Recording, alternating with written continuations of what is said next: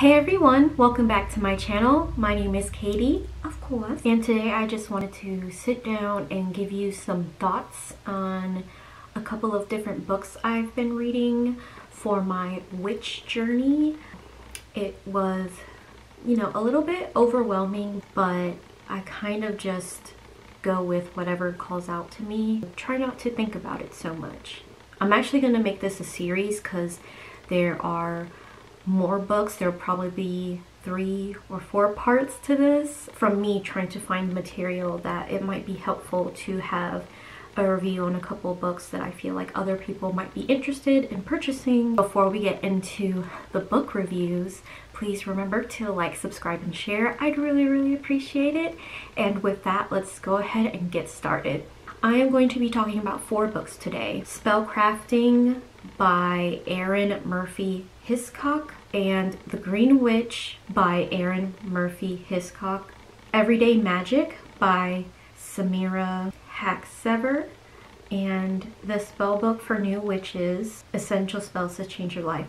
I forgot to write down the author for that. There are 2 that I returned that I'm going to put up here for you guys to see. So first we're going to talk about Arin. When you look up books, I feel like she is one of the most popular that'll come up in your Google searches and stuff like that, and a lot of her books have great reviews. When I'm looking to buy a book, I always check Goodreads and Amazon as well. I got this one, Spellcrafting, Strengthen the Power of Your Craft by Creating and Casting Your Own Unique Spells. I purchased this one after I got her other book, The Green Witch.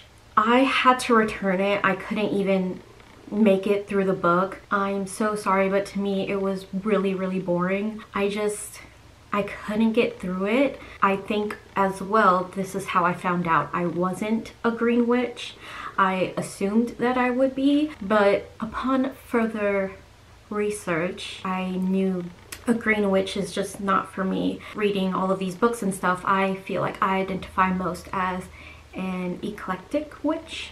You have to know that you're a green witch in order to get into it. Like, it tells you exactly what you need to do instead of letting you explore. So if you're a baby witch and want to explore all your different options, that one is not for you. I would get that book after you find out if you're a green witch.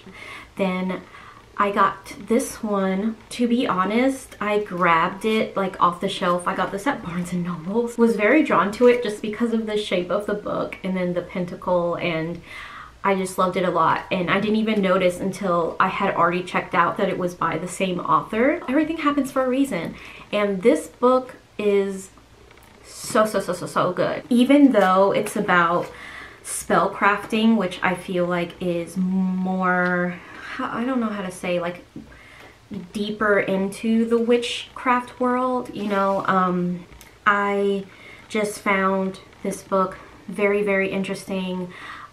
She does talk about, different things in this book, and it's not very like telling you what to do. She lets you explore. Like the nerd I am, I did have these note cards and stuff in here, and it's a really good book. Like I said, I found it very interesting. I think if you're interested in spellcrafting, this is a great book to start off with. Like, it has examples of spells, but it's about you being able to understand what spellcrafting is, different things you can use in your spellcrafting, and letting you make your own journey. And I love this. It helped me feel a lot more confident in my spellcasting. But yes, I loved this book. And now for the last 2 books. I'm very interested in spellcrafting. I thought it would be nice to get a book with just spells in it, even though I had read this one first and knew I could create my own spells. I just was really interested to see other spells. I got the Spellbook for New Witches. It has great reviews on Amazon. It specifically says new witches, so I was very excited to buy it. And again, I'm sorry, but to me it was a flop. Like, it was very boring. I'm so sorry, I feel bad, but it was just, I didn't find it interesting. And then the spells that are in there kind of like, I mean, she gives very detailed description, but at the same time you don't exactly know why you're doing this spell in a certain type of way. And after I got spoiled with the spellcrafting book, I did not like it. I couldn't make it through the book, and I ended up returning that one as well. It's funny because 6 months ago I got my first magic book, and it's this one by Semra. It's called Everyday Magic: Rituals, Spells, and Potions to Live Your Best Life. So this one is my very first book, so I feel like I'm a little biased because this is what kind of opened my eyes a little bit. I feel a deep connection to this book. Makes me very happy. This is a spell book as well, and she does not go very deeply into like the history of magic and stuff. Like, she has little info things like in how to build your altar and stuff, and I learned about, you know, how to set up my pentacle and stuff like that, and how to cast a circle.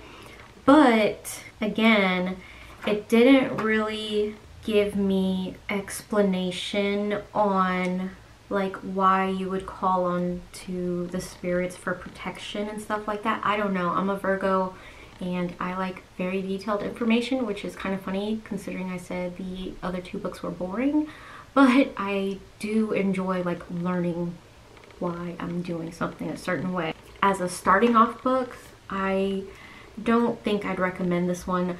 I love it just because it got me really interested. Like, I was just at some store here in Raleigh and I saw it called out to me, and I bought it, and this is what was my sign to delve deeper into the witch world.